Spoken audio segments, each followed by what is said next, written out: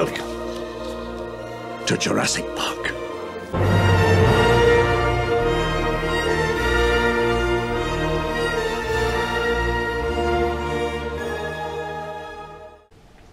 Hi, I'm Ben from Learning with Ethan and Ben, and today I'm going to teach you all about the Spinosaurus.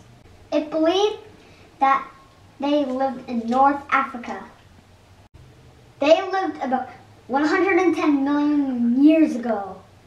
They went extinct 72 million years ago. The Spinosaurus was 47 feet long. It weighed between 13 and 23 tons, even bigger than the T-Rex and the Gigantosaurus. The Spinosaurus has very long spines on their back. These spines were 7 feet long. It forms a sail. They had a narrow skull like a crocodile. It had 6 or 7 needle-like teeth on each side of the very front of the upper jaw and another 12 teeth behind those.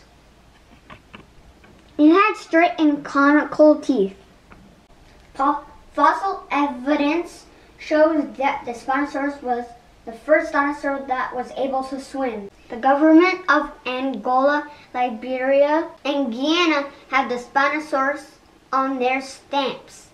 The Spinosaurus was an apex predator. That means they don't have any predators.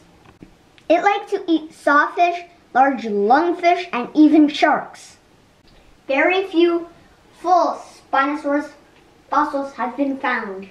The first Spinosaurus partial skeleton was found in 1912 in Egypt.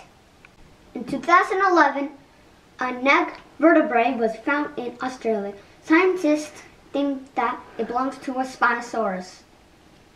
Thank you for watching. I hope you learned a lot about Spinosaurus. Make sure to like and subscribe. Bye.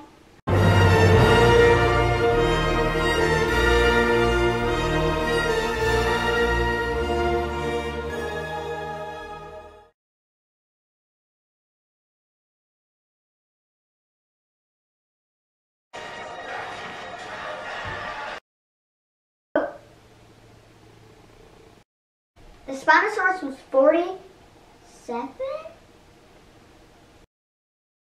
The government of Angola, Liberia...